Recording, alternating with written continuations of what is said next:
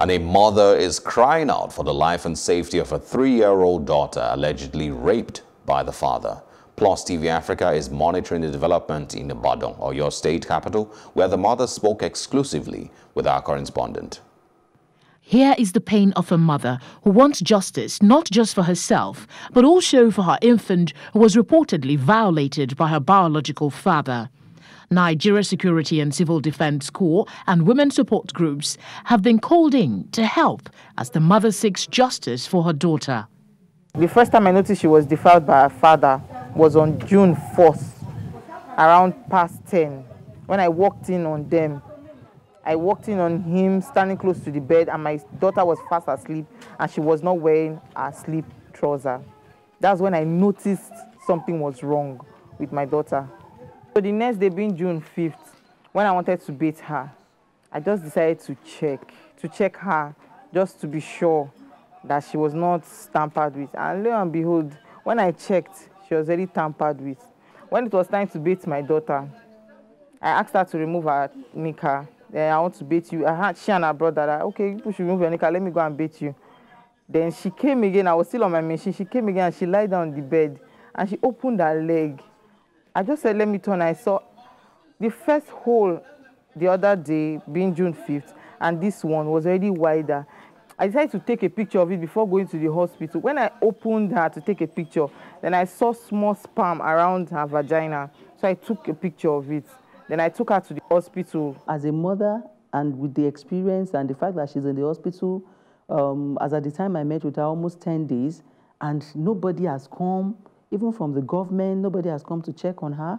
Nobody has even supported her with the medical bills, apart from family, friends, and, that are contributing.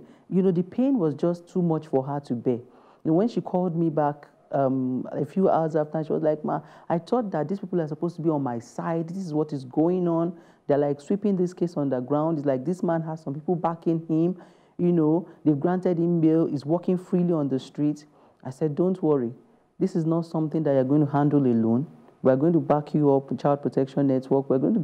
I'm also going to make sure that as much of media that we can get into this, because the media has a strong part to play. So when the result came out and it showed that there was penetration, that the hymen is no longer there, they went back again to rearrest him. And when they did, the hearing was supposed to be on the 16th of July. That was this Thursday that just passed.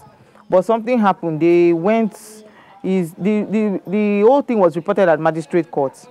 So I don't know who double-crossed who. They took it to the High Court. They took his bail application to the High Court. So when they got there, the judge said he wanted to see my baby and I on Wednesday. This is before 16 that was supposed to be the hearing. So we went there, and the judge said, he called us into his chambers. Then he said that he would just advise that I drop the case. That because I didn't see him with my eyes, I should drop the case and I should leave him for God. It was painful because we left the hospital to the court, and my daughter cannot hold her wee, cannot hold her poo. And we've been here in the hospital, this hospital, for 11 days. The latest is that the suspect has been rearrested by men of the NSCDC waiting to be arraigned. When the case was reported to NSCDC, Oyo State Command, we charged the case to court. And when we charged him to court, the justice, who is in charge, the judge is in charge of the case, remanded the man in the NSCDC custody at Ekota A in Ibadan. And after that, we took him back to court on 16th of July, this month also. We did that. The justice granted the suspect bail. And when they granted him bail, the man has not met the bail condition that the court gave to him. So they still have to remand him at NSCDC custody in Agodi here. So the man is still in our custody at Agodi Secretariat here. While this is applauded in some quarters, there are still questions yet to be answered, which include, among many, why is the police not taking the prosecution? Why was the suspect granted bail, and the bail was reportedly paid by the company that the culprit works for?